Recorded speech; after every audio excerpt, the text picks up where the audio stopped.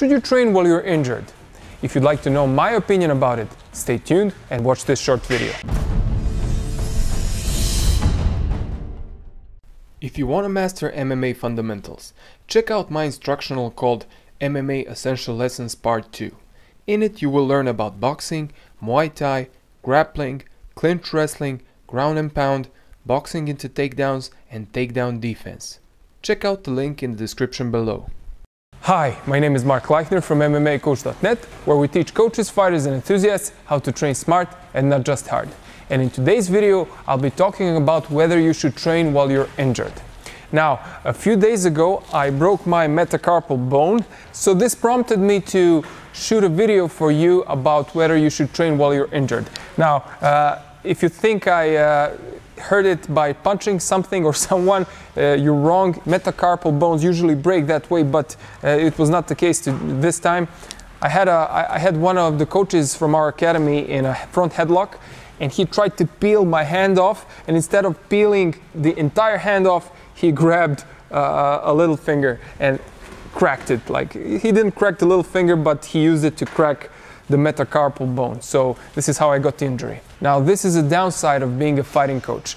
And if you want to know the difference between an observing coach and a fighting coach, watch this video that I made a while back. Anyway, should you train while injured? It depends. Here are a few things to consider. First of all, don't wallow in self-pity. This is really important. Many fighters have this tendency of feeling sorry for themselves because they got injured. They cannot train now. Well, I have this competition coming up. Now I will miss it. Oh, poor little me. Stop it. So don't even entertain this thought.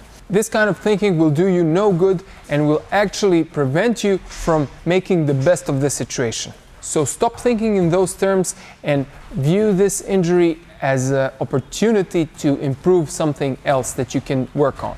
It's your choice whether you can look at this as doom or as an opportunity.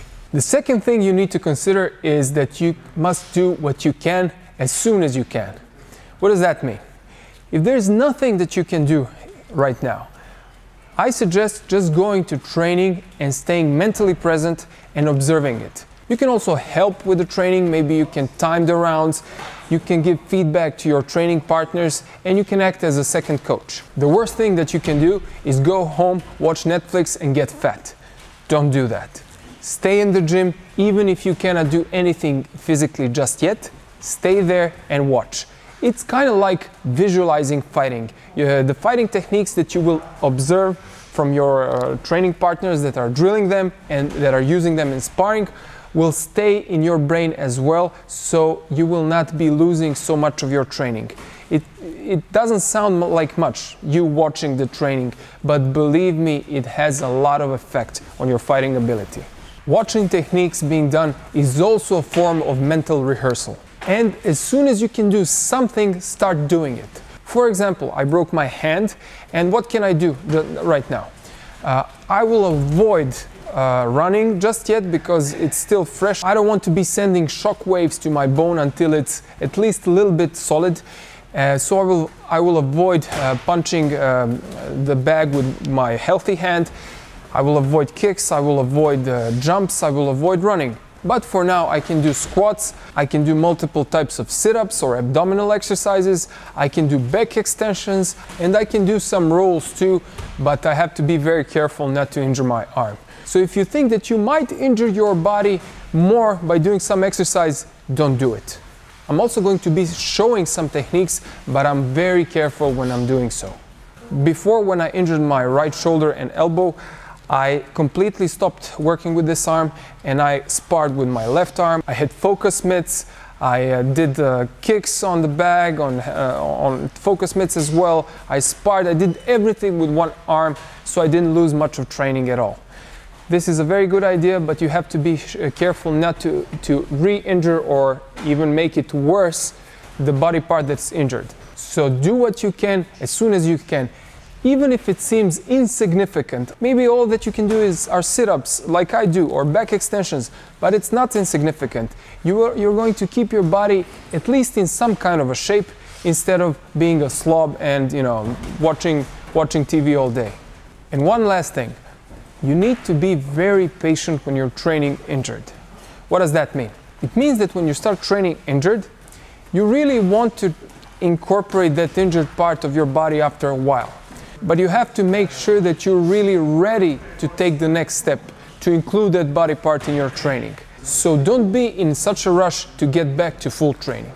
Even if that means taking maybe additional 5 to 10 days off, so to make sure that your body is fully healed up, do so. Take those extra days off. Take an extra month off. For example, if you had a knee surgery and you have been training and rehabbing yourself for like 2 or 3 months or 4, and you're not sure if you can start training fully again, take another month off. It's not going to hurt you, but starting early could hurt you. So be smart about this. Are you interested in improving your striking and dominating your opponents? If so, check out my MMA Striking Made Easy instructional. The link is in the description. How do you deal with injuries? Do you start training immediately? Let me know in the comments below. If you like this video, like it and share it, and you can also subscribe to my channel. And if you'd like a more in-depth MMA training, check out my instructionals. My name is Lajhner from MMAcoach.net, and I will see you again very soon.